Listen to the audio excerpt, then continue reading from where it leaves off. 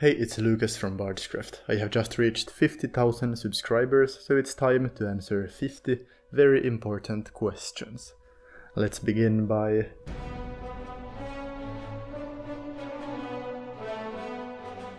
Magnus Solberg says, congratulations. My question, what is something you used to do but don't do it anymore in your crafts? I don't use dill as flocking anymore. That's something I used to do. It was very peasant level, but it worked. Now I use my homemade flocking instead. Sid Vicious, we all know you love your oats. What's your other favorite food and how would you incorporate its packaging into your next build? Favorite food? Perhaps smoked salmon, eggs, and something on the side. So the egg cartons could be used to make bricks, for example. I think I might try that in an upcoming video. Cardboard bricks. Yeah. Clemens Voigt, are you DMing and what's your campaign about? Yes, I am. My favorite campaign I'm running is called The Herd of the Corpse Lord. Basically, it's a dwarven necromancer who raises undead wildlife. Deer, wolves, the plague elk was a boss they defeated. In the campaign, the only 2 players get to fight lots of undead, fiend, and other cozy things. Very good. Try Keeping Up asks, is there a tool I would like to acquire that is resourceful but not necessarily cheap money-wise? Yes, I would like to acquire an airbrush. An airbrush would be very convenient for terrain projects and also for painting miniatures. Spaghetti and Meeples, how do you decide on the stats for the monsters you create? Well, I just make it up. Usually I use the longsword as a good tool to understand how difficult a monster is. Ask yourself, how many good longsword hits would it take to kill these monsters, and how many longswords worth of pain does it deal to you if it hits you. I also try to include lots of interesting features and condition effects for attacks and such. Adrian Fachi, what did motivate you to start crafting your own miniature? What was the first miniature you crafted and how did it go? I wanted to craft a miniature because I didn't want to buy one. The first mini I made must have been the iron golem thingy. It went quite well. After making the iron giant mini, I understood that you can do pretty epic things with little materials. Ekarome, you never used to talk in your old videos. Were you worried about your voice or accent or something? No, I wasn't. I was just a coward. I was afraid of the camera and the microphone, so I made very good excuses so I didn't have to admit that to myself. It's actually funny how ridiculous your excuses can get when you try to cover your weaknesses. This might be aimed towards you, sitting there behind your computer, doing nothing productive. Okay, next one. Alex F. What crafts are you most proud of and which types of projects make you the most nervous to make? Yeah, the most proud projects of Bardscraft must be the Dragon's Gorge, the Gate to Necropolis, let's see, I'm looking at my shelf, the Elven Stronghold and the Summergrove Ruins. Projects that make you nervous. Well, terrain where you can't hide your mistakes with lots of flocking and such. Very scary. Rosen Graveyard, can you tell about how you plan and record your videos for YouTube? Yeah, I don't plan that much. I just craft and then talk. Sometimes I craft and do a voiceover afterwards. And in the end of the video I usually plan some kind of a narrative thing if it is possible. That makes the showcase of the terrain much easier and less boring. Any advice? Yeah, remember that YouTube is almost entirely an entertainment platform. It doesn't matter if your content is objectively very good, if it's not entertaining. Some people say I'm entertaining. Okay, Philip Beatty, is crafting still a hobby level for you right now, or has it become more full-time? Yes, it is full-time. I think this is my full-time job now, unfortunately and luckily. Very good question by Noah Price. How many terrain pieces do you have? Well, let's take a look.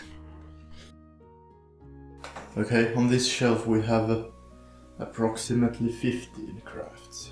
Alright, I did a bit of digging. In this box I believe we have approximately 10 peasant level crafts. Here we have cave tiles, dungeon tiles, lava stairs, castle walls, I think. A very simple but quite good looking pyramid. Here we have some forest things that I should probably throw out. A box of old cave tiles I should probably throw away as well. We are moving to the kitchen. Under the fridge I have hidden quite a lot of terrain. The peculiar Underdark scatter terrain, Frost scatter terrain. That one is pretty good actually. Then we have the Orc scatter terrain. This one is actually real bone. Here I have also used dill as flocking. As you can see, the dill is okay, but very peasant level. Okay, here we have my glowing Necron pillar thingies. Let's see how they work. These glow in the dark, very epic. And up here, above the fridge, I have about 1, 2, 3 dioramas that are not epic enough for display. Okay, according to my rough calculations, that should be about 38 builds in total. I didn't count individual pieces, but terrain builds as a whole. Moving on, next question by Zombie Dad.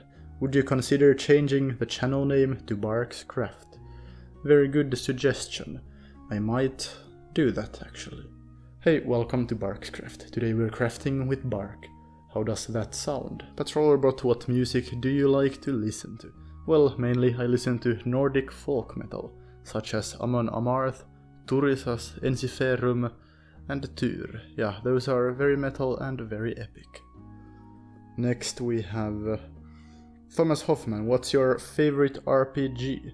When I still played computer games, my favorite ones were Kingdom of Amalur, The Reckoning, Lord of the Rings Online. By the way, don't play MMORPGs, those are life stealers. And Gothic. Yeah, those were quite good games. But now when I don't play those games anymore, my favorite RPG has to be Dungeons and Dragons. Yeah, Lemonhead, Bardycraft. Where do you get your inspiration from? I think I get much of my inspiration from all of the gaming I did when I was younger. Also, I get lots of inspiration from planning D&D campaigns and just in general from being creative. At least I believe I'm creative. And another source of inspiration. Sometimes I get inspired by watching real medieval buildings. Looking at castles and churches make you want to build them in miniature. Yuri Nuyiten, do you enjoy winter or summer more? Definitely summer. When it's summer you can hide mistakes on your terrain with green grass flocking, and you can add little flowers and everything. You could even go outside and paint. Yeah, perhaps that's something I should do. Painting elves in the woods. Question by Devin. You mentioned in the comments of an earlier video that you have problems talking for long times. I have something similar to that. How do you deal with it? How do you deal with it if you're DMing an RPG? Well, I don't have to deal with it as much. Usually the problem is just that I'm still somehow instinctively scared of the microphone and the camera, even if I don't care. I don't care at all. I could even do this video shirtless because it's so hot in here. Well, I'll put the shirt back on when I get into the woods, where I film the rest of this video. But let's do some more questions in here. Familiewerksteg, how many packs of oats do you go through in a week? I eat approximately exactly 100 grams of oats per day, so 1 kilogram package of oats means 0.7 packs of oats per week. Usually a bit more. Dina Buckwell has a very good and convenient question. What is the best way to consume oats? I'll show you. Might as well do this. This is very relevant for the channel. I carefully measure the oats on a scale.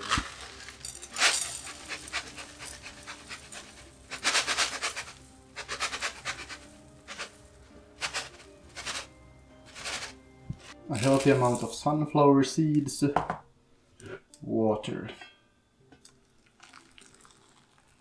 then salt and berries. We're good to go. Okay, the oats are consumed. One more question before I get out of here.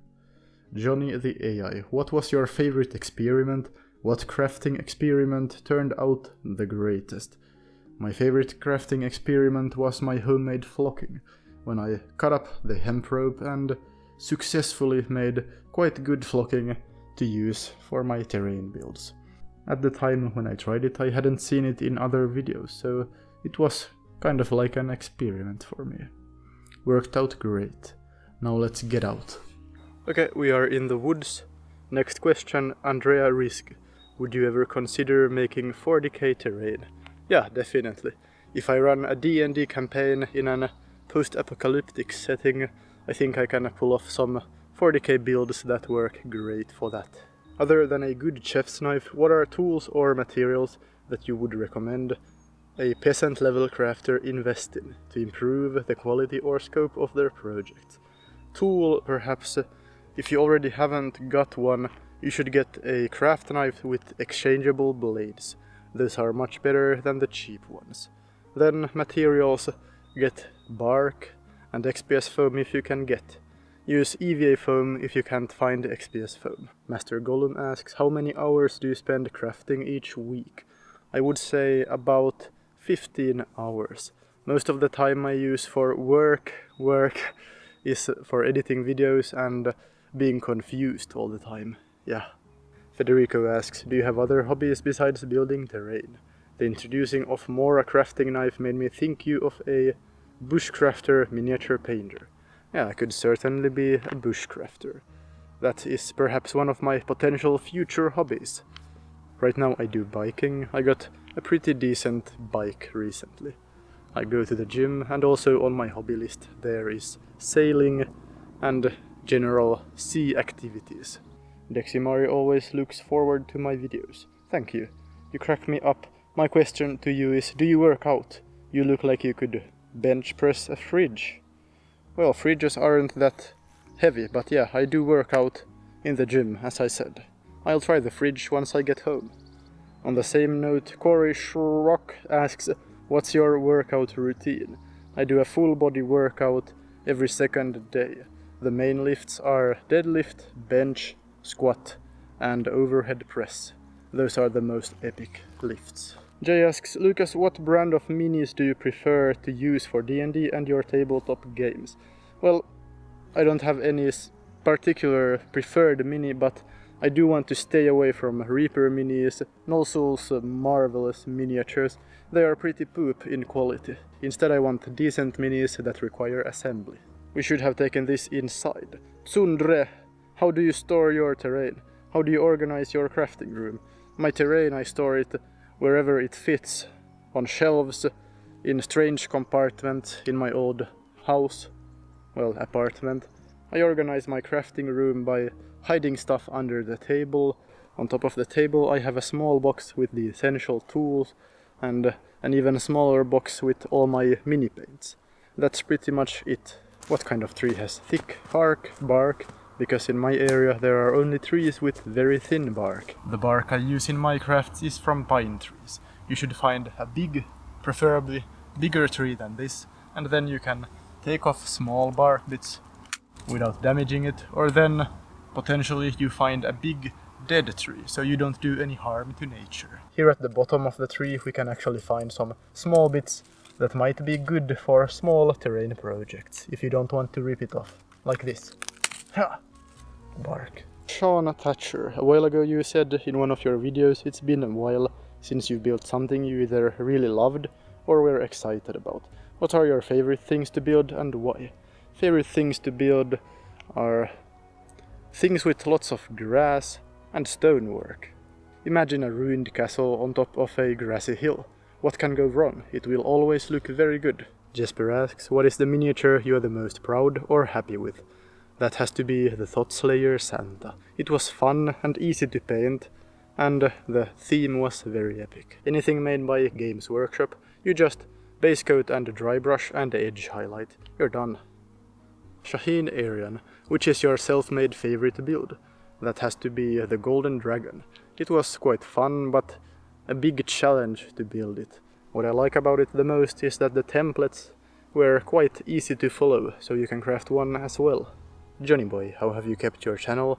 Such a hidden gem from our fellow Finns. I'm sorry. Perhaps it's your fault. Perhaps you have been browsing the wrong kind of content. Perhaps I should be advertising my peasant level builds in Fantasia Pellet. Sandy Ravage, why did you start making YouTube videos? I think I always dreamt of having a job that is more on my terms.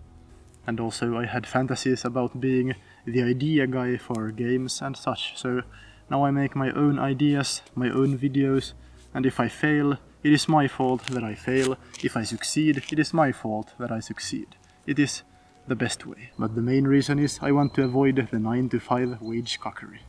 Alfred asks, what was it that first opened your eyes to diorama building / pen and paper in general? Well, I just started playing D&D after my friend Kalle suggested that we try it out.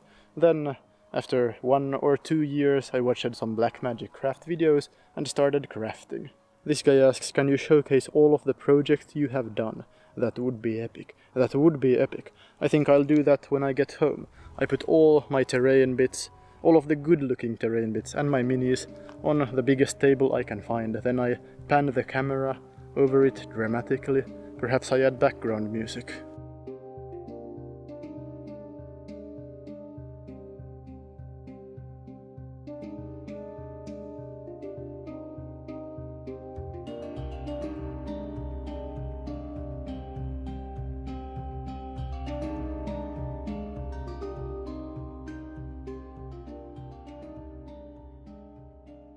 Background music. Smiley Smiles asks, where do you get the music for your videos from? Most of the music I use I get from YouTube. The channel name is Windswept Fantasy Music. I can use that for free in my videos, as long as I link to it. Kalathas asks, are you better folk from Western Finland? You have a weird mismatched accent that sounds funny. Well, thanks. I am very fun. Indeed, I am a Swedish-speaking Finn, but it is up for you to judge if I am better folk. Better folk means better people. Renny Fund, how do you get foam? I go to Byggmax and there I buy my XPS foam. Byggmax is a hardware and building material store. If you have trouble finding XPS foam, you should check out Black Magic Craft's video on the subject. That should help pretty much. John asks, have you ever played Warhammer? No, I haven't, but if somebody could send me like 200 minis, that would be great. Then I could give it a shot. Callian Enred dares me to build peasant-level sewers. No, I won't make them. Also, single most used terrain piece. That has to be dungeon tiles. Dungeon tiles are, perhaps, every second game on the table. This autofocus is doing nothing. What the hell? Demon Blade asks, what's my strategy to motivate myself to keep making consistently? I find myself getting stuck, blocked, if I don't have something specific to make for my campaign. Well, I don't keep myself motivated always. I just do. Motivation is emotion-based, which means it is unreliable. You can't always rely on yourself to be motivated. Instead, rely on discipline. Discipline always wins in the long run. So, when I don't feel like crafting, I do it anyway. Then, sometimes, in the middle of the craft, I get motivated because things start looking too epic. And also, don't just do something for your campaign.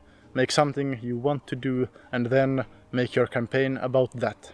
Shibor, I'm not even gonna try. Could you please tell us approximately build time for each project? Or do you think this would scare some people off? Perhaps it would scare somebody. I usually build about 20 hours for one project, but it's hard to tell because I do so much video editing and filming in between. I can give some examples. The Summer Grove Ruins, probably like 30 hours of work. The Mimic build, 3 hours of work. Gate to Necropolis, let's say 15 hours. Dragon's Gorge, 5 hours. It depends very much on how much detail you have. The Matthias Ra, hi, do you enjoy reading literature? And if you do, any fantasy book recommendations? I do read books, but not as much as I want to. I haven't read much fantasy besides The Hobbit. Otherwise, I have read self-improvement books and spiritual thingies. I have to keep moving, there's lots of mosquitoes here in the forest that want to eat me alive. Next question, by Time Guy. Do you think it's worth to make terrain for D&D? Then there is a explanation that I don't want to read out loud. But yeah, I think it's worth to make it. Of course, I have to say that because I do it for a living. But it is very much worth it. In the end, you challenge yourself, you build something beautiful, you play on it 10 minutes, and then you forget about it. But you will always have it on your shelf collecting dust. But seriously, you can fix the entirety of the problem by starting wargaming. After I started playing Frostgrave, I got so much use of my terrain that I even got more inspired to build more. Apply Animator, would you ever consider doing some more advanced level builds? As in maybe using green stuff and doing some sculpting? Yes, I would like to do more advanced builds. As you might have noticed in the recent videos, my content has been less peasant level and more epic craft. Also, now that I got a better camera, I can get better shots of my builds, which is a bit motivating. Piacha asks, why Bardscraft? You sometimes played the guitar in the movies. What's your musical background? Wherein? Too many questions. Yeah, I want to play the guitar more, but right now my voice is failing me. As you might hear, well, you don't hear it as much because I edit it away and I retake most of my things 3 to 5 times and even more. It's a bit annoying, but I try to remain stoic about the entire situation. Tom Warner wonders if I ever used or thought about using resin to create things like water. Yes, I want to make more water. For example, I want to continue on the Dragon Shore build, where the dwarves wage war against the dragons. More hills, water waves, cliffs, dragons, dragon skeletons, and angry dwarves. Florian has a very relevant question. What is the coolest race in D&D? The most coolest, badass race are the dwarves, of course. The most beautiful and glorious are the elves, specifically the wood elves. Okay, Pancake. Will you do a video of showcasing your minis? Yes, I will. When I have painted more minis, there will certainly be more minis involved in the channel. Well, those were all the questions. I hope you had a good time. I certainly didn't. Too many mosquitoes here. This was a very bad plan. Well, I'll see you in the next one. Goodbye.